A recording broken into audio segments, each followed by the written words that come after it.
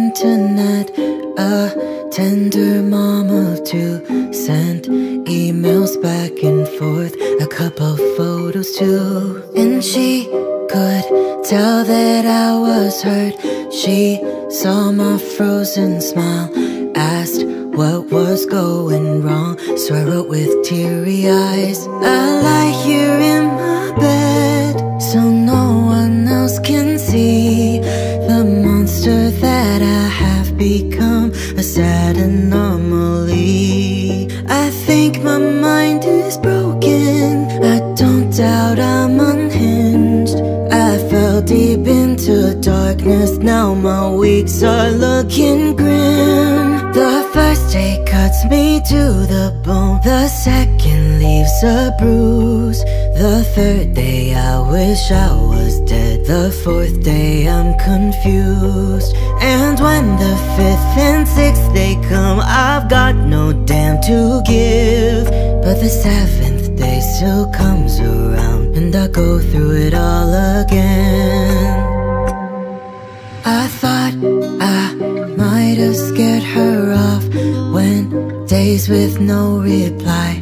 Weeks later she responded to my own surprise. She said it's okay, I've been there too, it's just a part of life.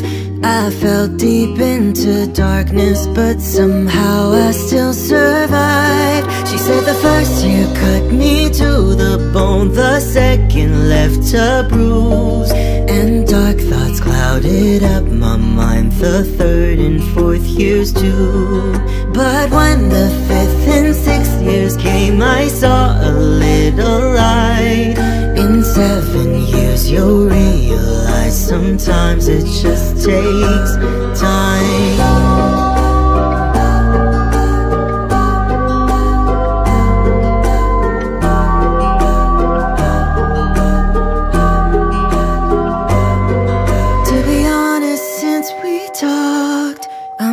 Much better yet, but maybe that's all just because I'm only a few years in.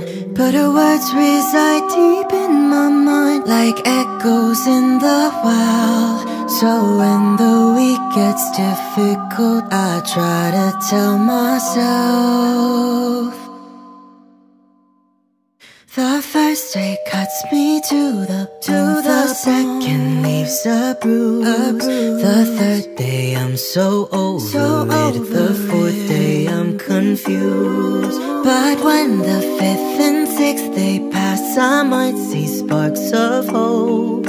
I strive to keep on living 7 days a week so I'll know.